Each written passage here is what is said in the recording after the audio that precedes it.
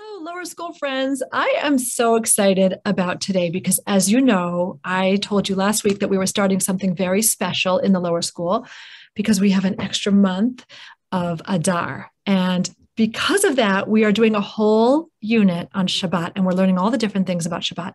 And in your classrooms, you learned about some special things that we do on Shabbat and even on Yom Tov. And some of those things include making Kiddush and Hamotzi, and even you talked about Suda Shlishit and Havdalah, and we made Havdalah cards. And it's been an amazing week in the lower school. Why am I so excited? Because I have a very special lower school friend who's come to visit us, and his name is Rabbi Rosenbaum. And I'm going to introduce him to you now. Some of you submitted questions for Rabbi Rosenbaum, and he is ready to answer all of those amazing questions that you asked. So welcome, Rabbi Rosenbaum. Thank you for being with us in the lower school. Thank you so much, Mrs. Israel. First of all, I want to say the questions that were sent in were amazing. They were very special questions. A lot of the children at the Oneg Shabbat, I know, whether it be I know them from Shomrei, or I know them from being at Door to Door, or I just know them from around. And I'm so sorry I can't be there in person, but I'm so excited I can at least hear your questions and share these thoughts. And I thank Mrs. Israel for the opportunity. I thank each and every one of you for taking the time to send in the questions and listen to the video. Thank you. Thank you. Okay, let's get started. So, Rabbi, our first question is from my friend Lenny, and he wants to know, why do we use 2 chalot for each meal if the man was only 2 piles? So if we had 2 chalot for each meal, it's like 4, and the man was only 2. Great question. So I'm going to give you 2 answers, Lenny. So the basic answer is that every meal of Shabbat, we should remember that Hashem sent a double portion the day before Shabbat. That's the basic answer. A little bit more of an interesting answer that you can think about on your own is actually some commentators say that every normal day they got 2 piles of mun, 1 for breakfast, 1 for supper. So actually, if on Friday they got a double portion, that means they did get 4 piles of mun. But you can think that through on your own. But that's a really neat question. That's really interesting. Okay. Yael asked us, why is hamotzi before Kiddush if it's more important food? That's an excellent question. You're absolutely right. In a normal meal, if you were going to eat bread and have grape juice, you would definitely make the bracha on bread first. The reason why we make Kiddush first, Kiddush, is because on Shabbat, there's a special mitzvah that before we do any eating, we first need to say how special the day of Shabbat is.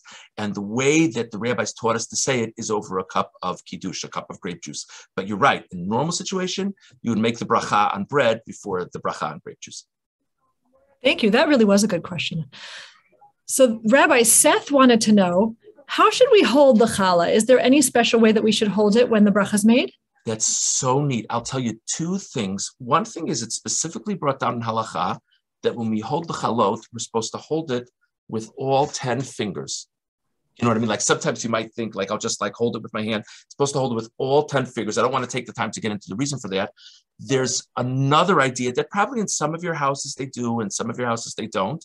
There's a minhag, there's a practice that on Friday night, you're supposed to hold that both on Friday night and on Shabbat day, you're supposed to hold the chalot one on top of the other. And on Friday night, you use the bottom challah. And on Shabbat day, you use the top challah. That there's different customs about. But the main thing cited is you're supposed to like have all 10 fingers on the chalot. It's a great question. I learned something. I didn't know about the 10 fingers. Wow. Rabbi Avi wanted to know, some people still do muksa after their mommy lights candles. And when is the latest time you can do muksa on Erev Shabbat? It's a really good question. So first of all, I should say that in some homes, when the mommy lights candles, everybody starts doing Shabbat. So you have to check with your parents. But technically speaking, or the bottom line is that you have to start the rules of Shabbat a little bit before Shkia. Shkia is what's called sunset. The people who light the candles are supposed to light the candles definitely before that point in time. When they light the candles, normally they're bringing in Shabbat when they light the candles. But technically, if someone in the house is a little bit running late, even if it's after the candles are lit, as long as it's before Shkia, it's okay to keep on doing muksa stuff. And that leads me to something that maybe the whole class 4B asked is about the 18 minutes. Is that what you mean? That's what I meant. 18 minutes. Thank you very much. 18 minutes is the preferred time before sunset that someone is supposed to light candles. I just want to tell you, there are some people who are amazing at doing it 18 minutes before. There are a lot of people, there's so much to do before Shabbat. So there are a lot of people who end up lighting a little bit less, a little bit closer to Shkia than 18 minutes. And if in your house they light a little bit closer to Shkia, you should not feel bad, because that's what happens in most houses probably. But 18 minutes is the best. That has happened in my house. Okay. And actually, you talked a lot about the chalot, and my friend Ayla wanted to know if we need to have 2 chalot, and what if you only have 1 in your house? It's a very good question. As Ayla assumes in the question, you're definitely supposed to have 2 chalot at every meal. By the way, when we say chalot, we mean 2 whole chalot, just to keep that in mind. If you really only had 1 challah, you may make hamotzi on 1 challah, but it would be better if possible to, sometimes this has happened to me over the years. Sometimes I was supposed to buy like rolls for Shabbat and I just forgot, and it was time for the meal and I didn't have 2 chalot. And so then, it's so nice to live in a place with so many nice neighbors. Every now and then I've knocked on someone's door and said, do you have maybe like an extra roll or something that I can use? So if that's possible, that should be done. But if not, you would make hamotzi on 1 challah. But the right way to do it is with 2 chalot. That's good to know. Sometimes in my house, I find the box of matzah if we run into that problem too. And you talked about the kiddush coming before hamotzi. And so is that part of why we cover the challah? Because Ilana Sandberg wanted to know about covering the challah. Yes, that's a great question. Probably a lot of you have heard before an idea that we cover the challah so it shouldn't be embarrassed when you make the kiddush. Probably a lot of you have heard that. So that sounds very strange. Like, what does that mean exactly? So the real explanation is it's based on the question that was asked much earlier, that normally in the laws of brachot, you're supposed to make the hamotzi first. So we're supposed to make the bracha on the kiddush before the hamotzi for Shabbat, but just to show that that's not exactly the way it normally is, that's why we cover the challah. There's a totally different reason why we cover the challah. As somebody already mentioned in the questions, the challah reminds us of the man that fell, and that Hashem sent a double portion of the man every Friday. Hashem took such good care of the Jewish people, and we're taught that he covered the man both top and bottom in dew, to make sure that it wouldn't get messed up at all. So and dew, is that like wet stuff that's out on the grass in the morning? Yes, thank you very much. Right. So actually, besides the thing about showing that I would normally make the bracha on the challah first, so I cover it so it's like not a contradiction, I also cover the challah to remind us of the dew that Hashem covered the man with, to make extra special sure that everything would be good for the Jews. Now, theoretically, there should be something under the challah also, but there always is, whether it be the challah board, whether it be the tablecloth, but there's not really anything over the challah unless I cover it. So that's another reason why we cover it.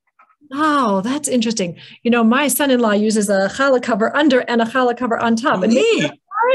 Very neat. That's why.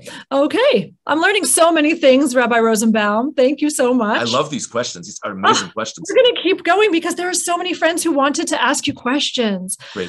Since we're talking about Friday night still, is there a specific time? I have a friend, Yishai Chodov. He wanted to know, is there a specific time when we should eat our Friday night dinner? That's a great question.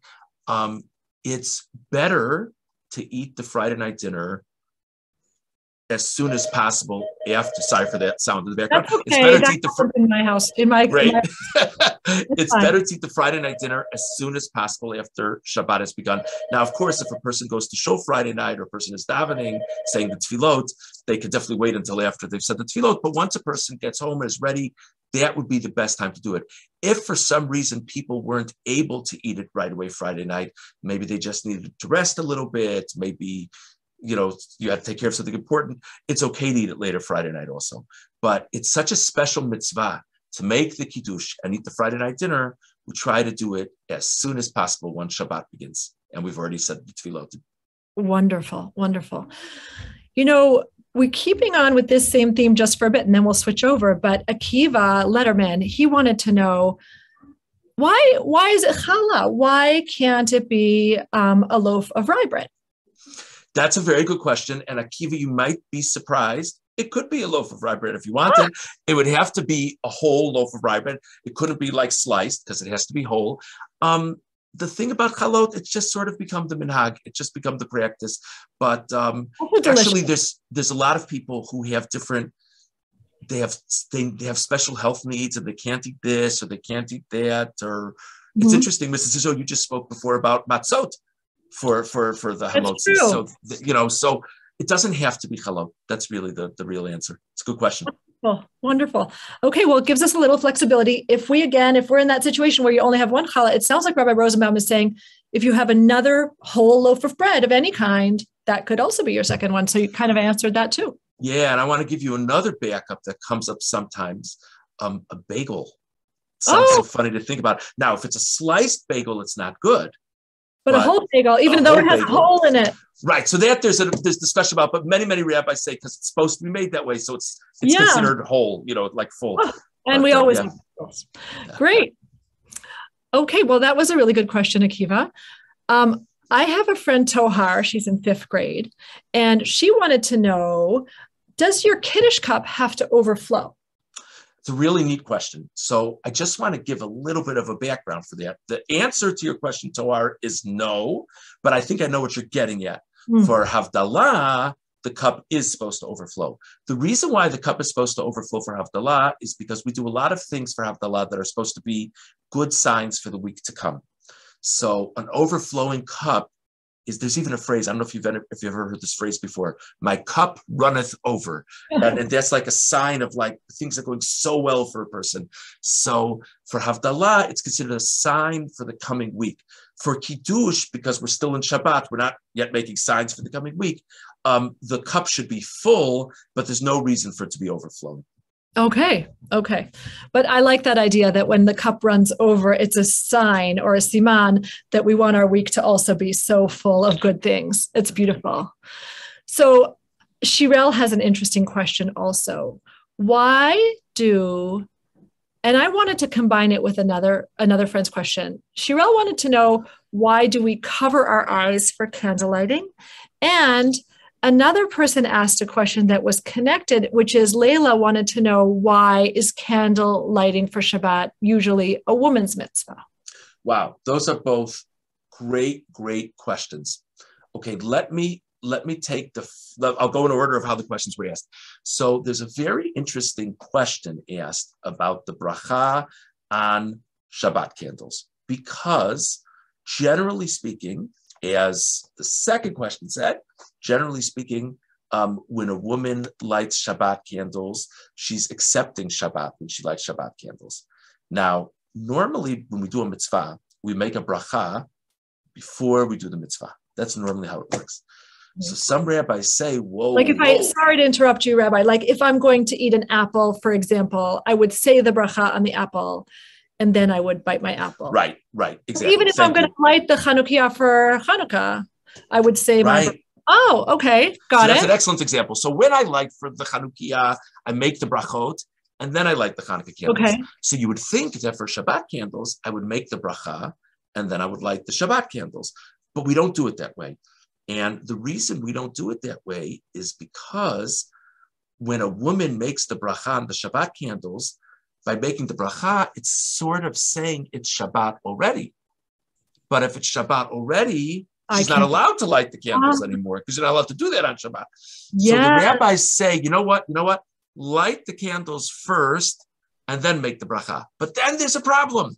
And the problem is that just as Mrs. Israel said, I'm supposed to make the bracha before I do something. So what should that thing? But I already lit the candles. So the rabbis teach I should light the candles and then right away cover my eyes. And then I'll make the bracha and then I'll uncover my eyes. So then I'm making the bracha before I enjoy the light of the candles. So I'm still making the bracha before something. Got it. I hope that made sense. Now I want to go on to the second great question. And what is the idea of women specifically lighting the Shabbat candles? First of all, it's good to know that men also have the mitzvah of the Shabbat candles. In most homes, if there's both a man and a woman is the one who lights Shabbat candles. But if for some reason a woman wasn't able to light the Shabbat candles, or there wasn't a woman in the home, a man should light the Shabbat candles. So the question is, why is it special for women? And the most classic answer given by the rabbis is the woman brings Kedusha, a special spirit, into the home. And the Shabbat candles, first of all, the Shabbat candles are so beautiful when you think about it, but the Shabbat candles represent the special Kedusha of Shabbat. Now, I want to be very clear. The woman brings Kedusha into the home no matter what she does during the day. There are some women who are working at an office all day. There are some women who are at home all day and everything in between. We're not talking about that. What we're saying is that regardless of a woman's schedule, there's a special kind of spirit that the woman has the greatest power to bring into the home. And that's why she's the one who lights the Shabbat candles. That's very beautiful. How Layla Frankel, she wanted to know, is there a limit to how many candles she can light? It's a really good question. The answer is no, there's no limit. There are different minhagim about how many candles a woman lights. The basic obligation is for everybody to light 2 candles. By the way, even if someone was never married, or, was lighting Shabbat candles for themselves, they would light 2 candles. Many people have the minhag that they light based on the number of children the mother has. That's not an obligation, but many people have that practice. And there are other reasons also why a person might light more candles, but no limit on how many candles you light. Interesting. Okay. So I'm going to switch to a different topic.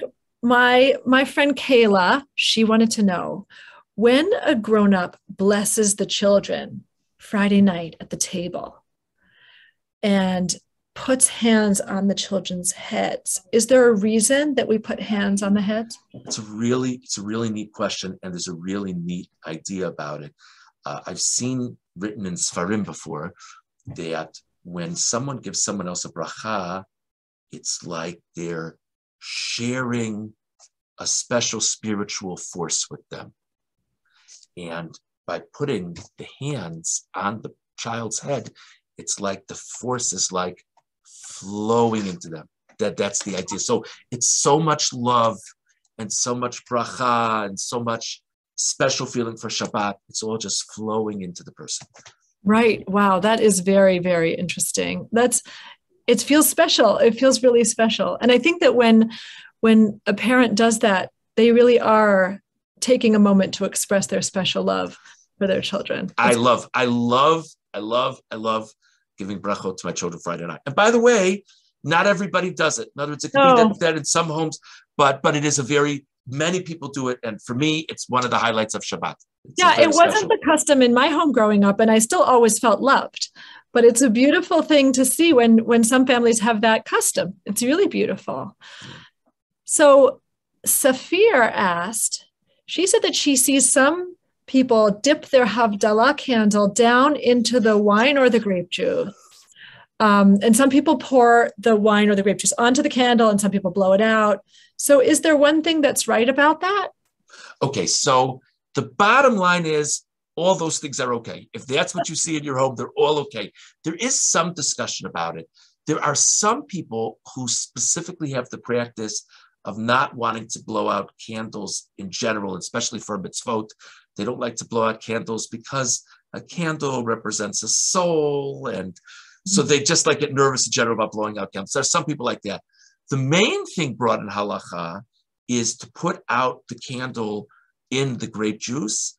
Either way that you mentioned, I think is fine. And the reason is a really interesting reason. We want it to be obvious that both the candle and the grape juice that you're about to drink are all in honor of the mitzvah. So by putting out the candle with the grape juice, it makes it very obvious that I didn't just light the candle because I wanted some more light in the room, and I'm not just drinking the grape juice because I was thirsty. It's all connected to the mitzvah. That's the main reason for doing it that way. Interesting. I didn't know that either. That's beautiful. I think that you touched on this, and I just wanted to show Michal Natanov that I think that you touched on this, that why do we only bless the children on Friday night? And maybe it's part of that love and that connection between a parent and a child. Is that what you would say? I think so. Yeah. Yeah. I think that's a great question. But Yeah. I think it's very true. I think it's a great way to start Shabbat. Beautiful way. Just very meaningful. I think so. I agree.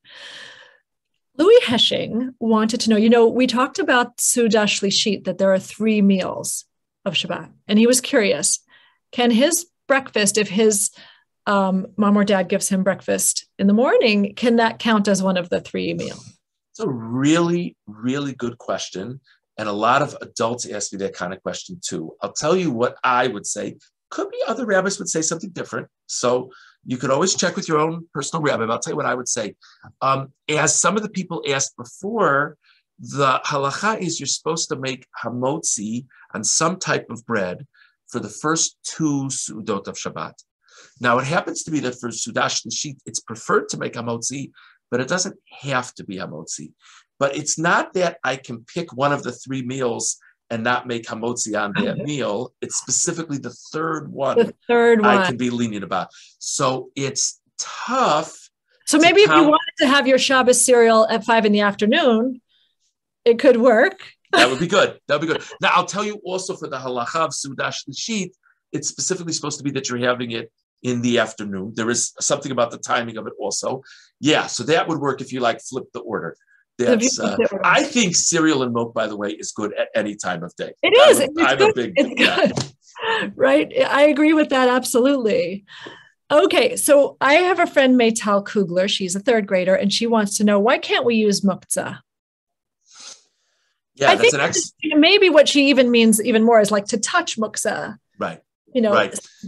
So I want to tell you, the idea of muktzah is from the rabbis. It's from a very long time ago, but it's from the rabbis. And there's different opinions as to why they started the rules of muktzah. There's a lot of things that we don't touch or move on Shabbat. The basic reason is because the rabbis felt that people were not living connected enough to Shabbat. When you think about it, a lot of Shabbat is what I don't do. I want to make another point to you. We use electricity all the time. Before electricity, a person could have sat around a long time on Shabbat and not be tempted to do anything. For us, it's very hard to not use electricity all Shabbat. So the rabbis felt that they wanted to make it that almost every moment of Shabbat, person had a constant reminder that Shabbat is a special day. And therefore, to even not move this or not move that, that's basically the idea of muktzah. So you know what, Rabbi, you also answered Emily Ovadia's question, which was, why can't we use electricity? Yeah, that's a famous question. And I'll just give you 2 really fast ideas, and not all the rabbis agree, but generally speaking, it boils down to one or the other. One is, I'm not allowed to make something on Shabbat. So if you think of all the stuff that you use electricity with, when you can't plug it in or you can't turn it on, it's not even useful.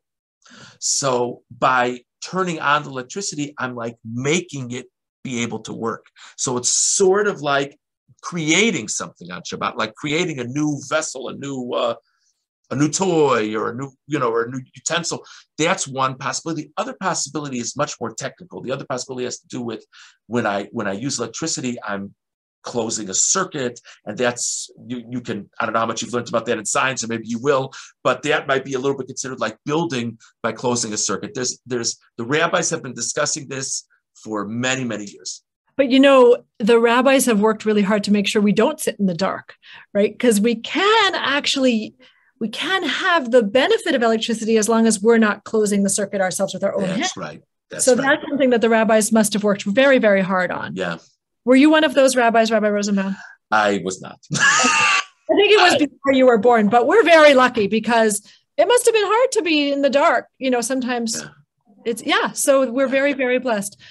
Okay, I have, we're getting there, and I really appreciate your time. I think we have 5 or 6 more questions. Great. I'm loving this. The only thing that's making me sad is I'm not looking at the children's faces as I don't get to see them. Too. We're sad about that too. And boys and girls, do you want to know why Rabbi Rosenbaum's not able to come to Onik? He wanted to come, but our Oneg Shabbat has to be, because we have a Masorah in the lower school also, and we're not very flexible about it either. And our Oneg Shabbat has to be the last thing before we go home for Shabbat. Oh, that sounds so fun. And Rabbi Rosenbaum, he wanted to come, but he has to do carpool for his children. So Yes. Rabbi Rosenbaum is an Abba. Isn't that amazing? Right. So we all have a lot of different jobs, but one day, please God, when it's not this time of day, hopefully Rabbi Rosenbaum. I would love that. We're so excited that you're really answering our questions as if we're grown-ups. It's amazing. Thank you. Okay, so Josh Rabin, he wants to know, why do people say different types of Kiddush words on Shabbat day? And I'll tell you what, when we made our Havdalah cards, Rabbi, I printed two kinds. I printed one that was Ashkenaz and one Havdalah. It's much longer for our Sephardi friends in school. So I don't know, that might be one of the reasons that Kiddush is different in different homes, but that's Josh's question. Yeah, it's a great question. So Josh, to understand that, I first have to just clarify something for you. You know what the main part of Kiddush is on Shabbat day? It's the bracha Borei Pri Hagafen. So I could just say that? Well, you theoretically could, but the rabbis thought it would be nice to say some psukim about Shabbat before you go into Borei Pri Hagafen, because it kind of gets you in the mode, and it also makes it very clear that you're not just having a cup of grape juice because you want grape juice, but you're doing it in honor of Shabbat. So some people say one pasuk. Some people say a section of psukim. Some people have like two different sections of psukim that they like to say. Some people say a phrase from one pasuk. I agree with you, Josh. A lot of people do different things for Shabbat, for the Kiddush of Shabbat day. But really, the main part, according to everybody, is the bracha of Borei Pri Hagafen. Okay. And the first part are the introductory psukim and different minhagim as to what to do. Well, I have a couple of Kiddush questions that are coming, and these I think are the last two Kiddush questions, but since you were talking about Kiddush, Karen Lisitza wanted to know, why is Kiddush different on Friday night than on Shabbat day? Amazing question. Yeah. So the mitzvah of Kiddush is a mitzvah from the Torah. The mitzvah from the Torah is to say Kiddush once on Shabbat. And so we say it at the beginning of Shabbat. The Friday night Kiddush, we not only say Borei Pri Hagafen, we say a whole beautiful bracha about how special Shabbat is. We don't say that at the Shabbat day Kiddush, because there we already really did the mitzvah the night before. The Shabbat day Kiddush is just to keep us in the spirit of Shabbat. So the Friday night Kiddush is Borei Pri Hagafen, because we're having grape juice, a bracha about Shabbat, because we're doing this special mitzvah, and then psukim that are specifically about the beginning of Shabbat. So it wouldn't make sense to say those Shabbat day. But that's why that's a very good observation. Friday night Kiddush is very different than Shabbat day Kiddush. It is different.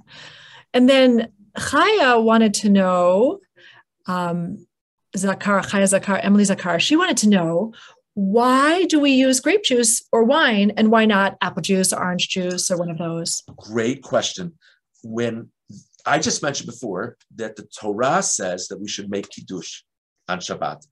The rabbis said it's not enough to say the words of Kiddush. We have to do it over a beverage, over a drink. Yeah. Why? Because the rabbis wanted us to feel that Kiddush was special, because it is, because it's talking about how lucky we are to have Shabbat. Now, we can understand where the rabbis are coming from, because there are a lot of brachot and tefillot that we say, and you know what we do? We say them really fast a lot of times. A lot of times we kind of aren't even thinking that much about it. But I think we all feel that Kiddush is special. And part of what makes Kiddush special is the fact that we're like about to drink something, focuses us much better. And the rabbi said, if we're going to ask people to do it over a drink, let's think about what's the most special drink. What's the best way to honor Kiddush? And therefore they decided that the best way to do Kiddush would be on wine or grape juice, because those are the most special drinks. They are special. They are special, because we don't even usually drink those at our regular dinner table. So it is pretty special. Right. A couple more. We're going to talk for a minute about Havdalah. So one of the questions about Havdalah is about Besamim, and it came from Miriam Pavlotsky. And why do we smell Besamim? And I'll tell you another one, just in case they all go together. Ariel Berman wanted to know about the candle. And I can remind you of them again. And then the other one that Aryeh wanted to know was, why is there Havdalah at all? Wow. All questions are really great. I'm going to kind of go in opposite order this time, if that's okay. Yep. So the rabbis decided that we need to make Havdalah. If there's a mitzvah of Kiddush, that we begin Shabbat by talking about how special it is to have Shabbat. You know what it's like? Imagine if you were at a party and someone got up at the beginning of the party and said, I'm so glad you're all here. Thank you all for coming. And then you had a great time. And then when the party was over, everyone just left. It would feel a little bit weird. It would be like, if it's special to have you, then before you leave, what'd you say? Like as if they didn't even say goodbye. Right. Before you leave, we have to formally say goodbye, because formally saying goodbye is a way of showing how special it was to have the guest. Right. So Kiddush is like welcoming Shabbat, and Havdalah is like saying goodbye to Shabbat. So right. that's for Havdalah. The idea of Besamim, it's very interesting. Smell is considered the most spiritual sense.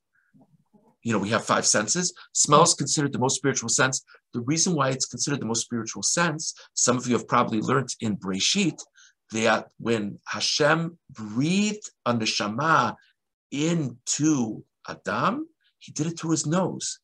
So smell is considered the most spiritual sense.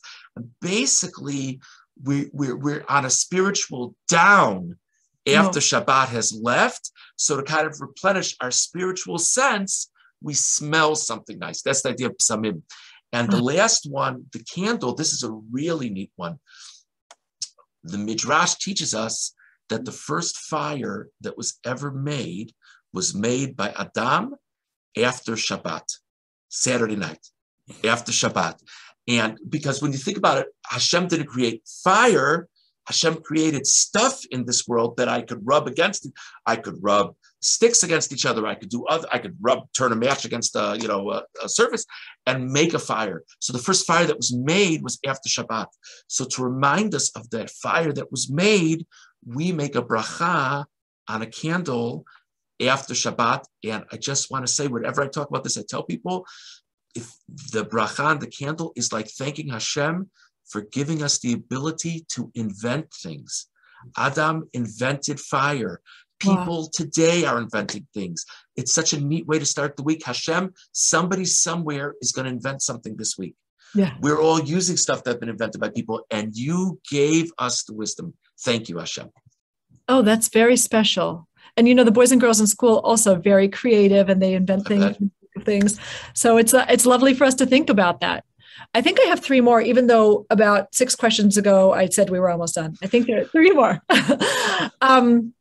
Vered Karkowski wants to know, why do we daven in shul? So maybe she's asking, why shouldn't I just daven at home? Why is it special? Great question. First of all, it's okay to daven at home. People daven at home for all kinds of reasons. By the way, with COVID, there are still some people who, for different reasons, maybe it's very important for them to daven at home. But there's all kinds of reasons why a person would daven at home. But I'll tell you, I actually had COVID recently, and I wasn't able to go to shul on Shabbat. And I really Are you feeling well now, Rabbi? Baruch Hashem. Thank you so much. I'm feeling great. But thank you very much. But I think the nicest part of going to shul for tefillot is because we're showing ourselves how much we connect with other Jews and how all of us together come before Hashem. It's kind of like a family party. Imagine every now and then, for those of you who are fortunate enough to have grandparents, every now and then, all the cousins get together and come to the grandparents' house. And it's almost more special when we're all together with the family. All of the Jewish people are one big family. So I think to come to shul is really special. It's like we're going to Hashem's house by coming to shul with everybody else together. I think it's very nice. And I think we really understand that, Rabbi Rosenbaum, because, you know, as you know, we were all, for a while, had to be doing school from home. And we were so happy when we all came together. And there was just that feeling like how important it was to be learning together and davening together. And so we understand that feeling. And when we go to shul, it's that same feeling that we're davening the same words, but now we're davening together. So I understand that. That's very, very good. Pearl asked, why does Shabbat start at a specific time? Neat. So the halacha is that the every day on the Jewish calendar actually doesn't begin in the morning, it begins at night. And there's a neat lesson about that because at night it's all dark. And when morning comes, it brightens up. And that's how the life is. Sometimes things aren't going so well, but we can always count on things to gradually get better. We're always moving upwards, like that's our goal. So in any event, so the halacha is that Shabbat begins when it begins to get dark on Friday night. So that's why it has to be a very specific time. And Mrs. Israel, I think one of the other questions on the list was, why does it change different times of year? Shabbat is at different times. Yes. Right? Yes. Who asked that? Who asked that? I will find it and I will tell you. You can explain it. Okay, sorry. So that was also a great. I'll keep looking. Okay, that was also a great question. And the idea for that is because the same idea that Shabbat has to begin right before it gets dark Friday night, right before sunset. But different times of year, sunset comes at different times. But sometimes it's hard to get used to this time of year. Shabbat is one time, that time of year Shabbat's another time. Yes. Yeah. Goodness, I'm looking for it. Some of the friends asked more than one question, but we only picked one out of each of your questions. Sorry about that. Yeah. No, I'm going to find it. Because there were so many. So many good questions. Yeah, they were fantastic. They were fantastic. And you know what? It was Lenny. And we did answer Lenny's question about the 2 chalot and the 2 man and the 4 chalot. But Lenny also asked about the different times. Great. Sorry. Yeah. No, thank you for checking. Sure. And Lenny will be happy that you answered that also. And the last one that we didn't get to, because we answered every other friend's question, was Alana Gabriel asked about mommy covering her eyes. And I think you answered it already. I think that you answered when whoever's lighting the candles in the house makes the circles and covers their eyes. And I don't think it matters if it's 1 circle or 2 circles or 3 circles. I think that idea you explained was about the cover eyes. It is true. Alana is right. I think it's common to do it 3 times.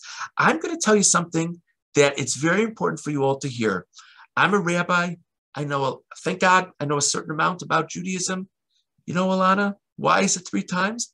I don't know.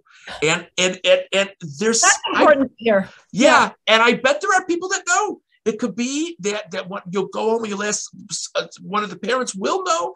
And if anybody wants to contact me afterwards and tell me the reason, I'd love to hear it. But we're all building on our knowledge all the time. Me too. There are new things. Mrs. Israel was kind enough to say things that she hadn't heard before. There are things that I also haven't heard before that people share with me. You know, it's very appropriate that it's Alana's question, and I'll tell you why, Rabbi, because Alana's a 3rd grader, and the 3rd graders are learning Rashi now for the first time. And if I remember correctly, I think there's even a place in the Chumash where Rashi says, I don't know. Isn't there? That's right. Yeah, totally. So even Rashi, who we've been learning, is just one of the most incredible understanders of our Torah, doesn't know every single thing. Only Hashem knows every single thing. So, Rabbi Rosenbaum, we have been so blessed that you joined us today. We're so grateful that you took our questions so seriously and you answered every single one. You answered every single one of our questions. And we feel very, very lucky that you joined us today. Thank you very, very much. Thank you so much. Thank you all for the wonderful questions. Thank you, Mrs. Israel, for the opportunity. And I just want to say, I didn't want to interrupt the flow, but it made me so happy. There are so many names of people that I know that I see a lot, sometimes a little. I was so excited to hear your specific questions. I just didn't want to interrupt every time I heard a name that I knew, but a lot of the names were people that I knew. It was really exciting for me. That's amazing. Thank you so much. Boys and girls, if you see Rabbi Rosenbaum in the neighborhood, you can say hello and you can say, Rabbi Rosenbaum, I asked you a question at the Oneg. So, Rabbi Rosenbaum, we want to wish you a good Shabbos and a Shabbat Shalom.